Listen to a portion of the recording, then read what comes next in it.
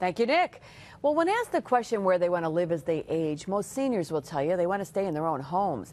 Today, Tim Bartos, the Director of Marketing from Baptist Health, I think he's more than that, but he is from Baptist Health, is here with us today on how to find the care you need to stay independent in your own home. And Tim, always a pleasure to have you with us. Thank you, Liz. It's always great to be here. What is your title?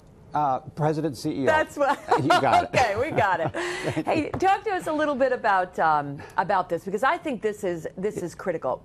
People want to stay home, and it's making sure that they're safe and they have all they need that makes that possible. So how do you do it? People don't want to have to come to nursing home. Right. Bringing in home care can be a terrific option for so many seniors. It allows them to stay in the familiar surroundings of their own homes while allowing them to be safe in their own homes. Fortunately, many seniors can stay in their own homes for many years with the help of a companion or a home health aide. Now, the difference between a companion and a home health aide is that a companion provides service of a non-medical nature. For instance, they may take you to a doctor's appointment, prepare meals, or maybe just provide some kind of socialization for you, whereas a home health aide can provide some medical assistance.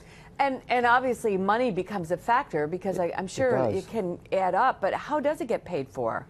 Well, under Medicare, the cost of these services is covered. Now, if you need some medical equipment, usually they will pay up to 80% of that. Now, another way to pay for this is long-term care insurance. And you know, Liz, even if you have to pay out of pocket without insurance, it can be a lot less expensive to hire a companion for maybe 2 or 3 hours a day versus living in a senior community. And I know you're going to have a web chat about this today. Why don't you tell us quickly about that, if you can? Yes, we are. We have a web chat today right after this newscast. Our Director of Operations from Home Connection Companions, based in Albany, will be my guest. Log on to CBS6Albany.com to join us. Get all your questions answered about how home companion care can help you or a loved one stay independent at home. We'd love to hear from you. You can email questions to us, or you can send them through the CBS 6 Facebook page as well.